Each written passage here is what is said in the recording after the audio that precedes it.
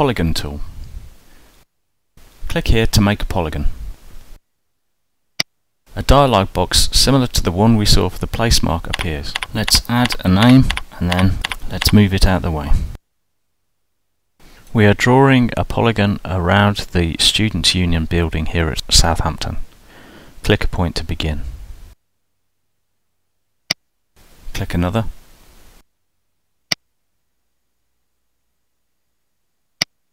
And the polygon appears as a white triangle.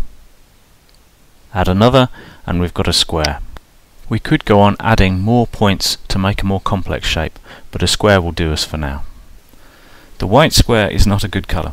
We want the building to be semi-visible under the polygon, but it should still stand out as a square shape.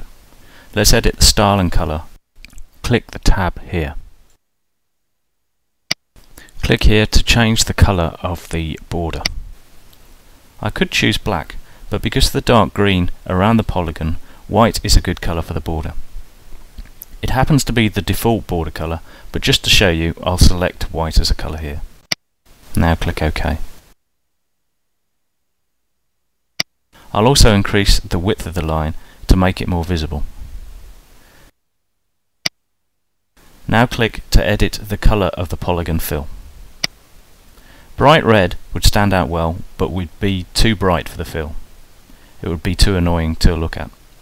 Pastel blue wouldn't annoy, but it wouldn't stand out enough. Purple is a good compromise here, intense enough to be visible, but not too annoying, especially if we reduce its opacity. Now click OK.